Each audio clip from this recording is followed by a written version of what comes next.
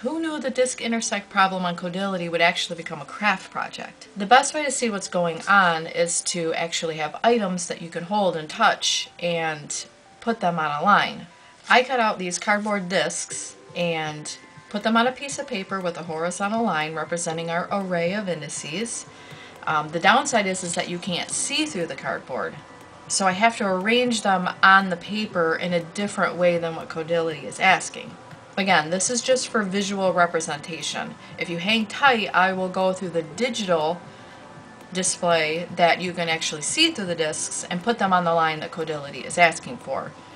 This is just to show you and hopefully give a better understanding of what the problem is asking. Okay, are you ready to do this?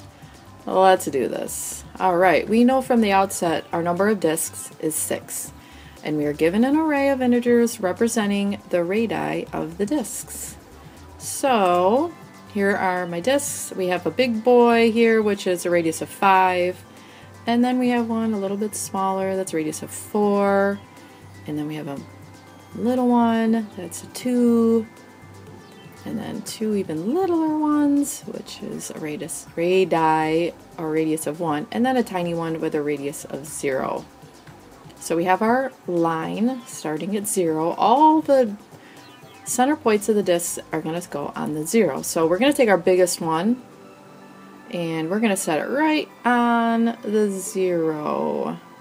And then we're going to take our next one, our smaller one, and we're going to set it on the line where it belongs. And this will make more sense when we look at this digitally. Put our smaller one on top. Our little one is going to actually go over, over the smaller one. Another radius of 1. I couldn't remember if it actually overlaps or not when I did this, but I'm putting it right on top there.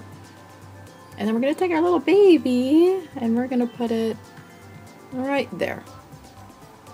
Now that we have all our discs on the line, the best way to see this, and this is going to be a little tricky, but is to actually pick it all up.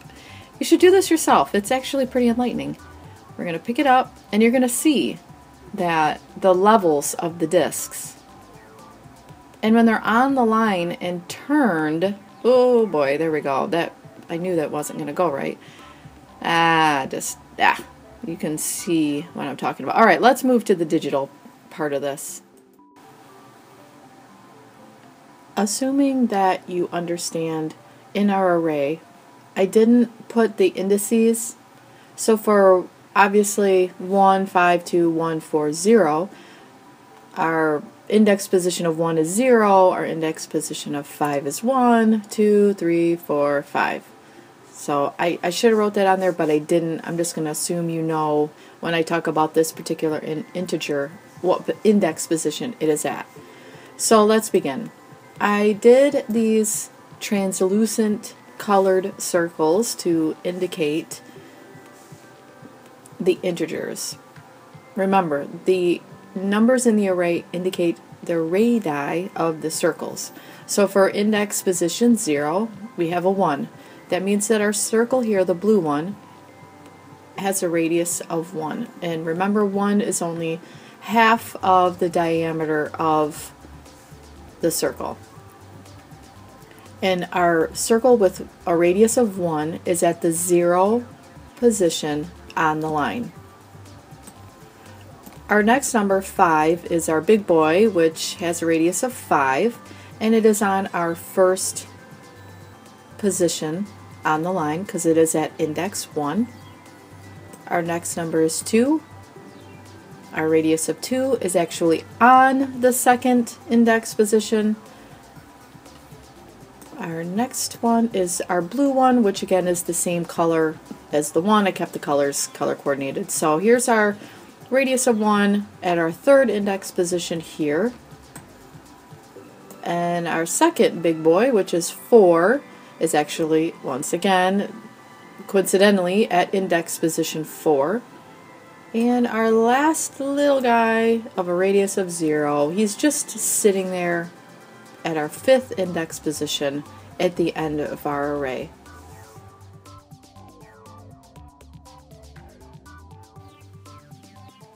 Here we're looking at a side representation of like our cardboard cutouts. Here's that digital thing that I was talking about. If you look at the cardboard cutouts that I picked up and actually fumbled, this is kind of what it would look like digitally speaking. So at index 0, I actually put little black dots in between the bars so you can see the radius of the discs. And this is how we're going to count our intersections. So at index 0, we cannot count the disc before it, so it does not get included in our intersection count. So the best way that I can explain this is to count between the bars. It actually looks like a capitalized I, is to count between the bars where the discs actually intersect and subtract 1. So for index 0, we have 2 bars in between the brackets. We subtract 1, so that's 1. For index 1, we put our I, our big I, in between the actual intersecting discs, which is 3. We subtract 1, becomes 2. When we move over to index 2, we do the same thing because there is actually 3 discs together. Subtract 1, becomes 2. Move over to index 3. In between our brackets are actually 4 bars, but we need to subtract the 1, so it becomes 3. Move over to index 4, and we only actually have 2 bars that are together, so we subtract 1 there, it becomes 1. And in our last index of 5, we have 3 bars in the brackets, we subtract 1, that becomes 2.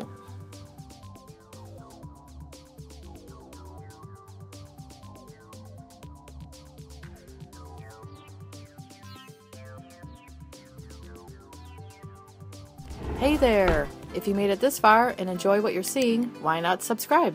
I upload fresh content all the time. Thanks for watching.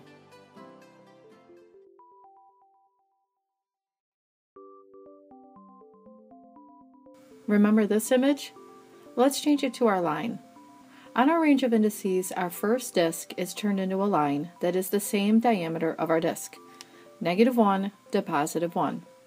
We need to keep track of these 2 numbers, so we need to create 2 lists to store our information into, our starting point and our ending point. This is done by 2 operations, taking our index position of 0 and subtracting our radius, and then taking our index position and adding our radius. We do this through our entire array like this.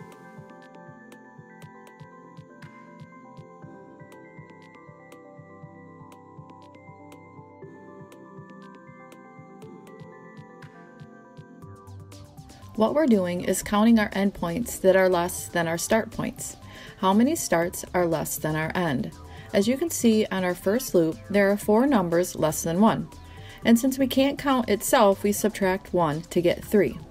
For demonstration purposes, I put a counting box on the slides to store our counts. On our second loop, we have a 6. All 6 numbers are not less than 6, so we just subtract 1 and add our 5.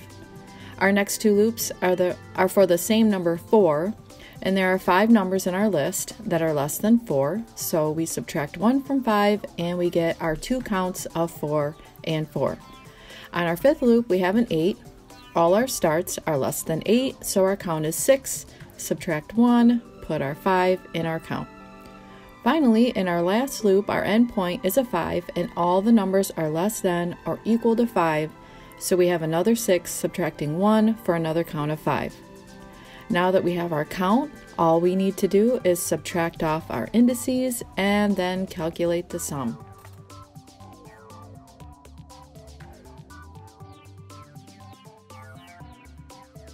For further explanation, I created this spreadsheet here to hopefully shed a little light on what I just explained.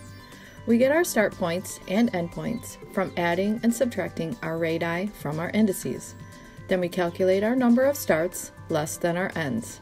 Subtract 1 from each count and then subtract our indices with a final action toward calculating the sum.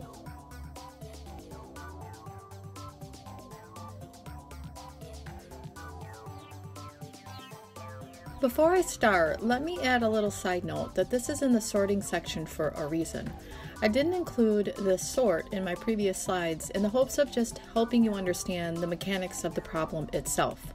Now that we're at the testing part of this lesson, and since I've written my code using the bisect right function, in order for it to work correctly, our start points need to be sorted. For time purposes, I'm just copying and pasting my code into the window. I'll spare you the long, drawn-out purpose of watching me type. I hashtagged out what each line produces. Feel free to pause the video and compare it to the spreadsheet that I created a few seconds ago. The only difference you'll see again is that the start points are sorted in the code. I copied and pasted my code. You can see my hashtagged comments. We're getting the right answer. We will submit. Yes. We will continue.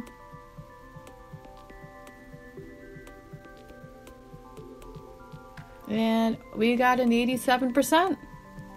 That's actually really good. I'm actually pleasantly surprised. Let's see what went wrong.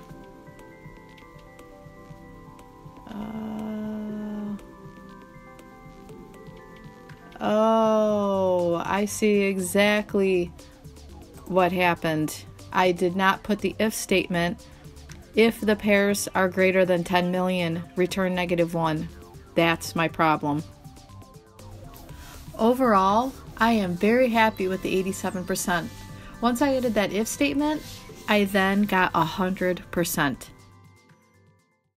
Thank you for watching, and I hope this video was helpful to you. Daily videos throughout the week are coming out, so don't forget to subscribe.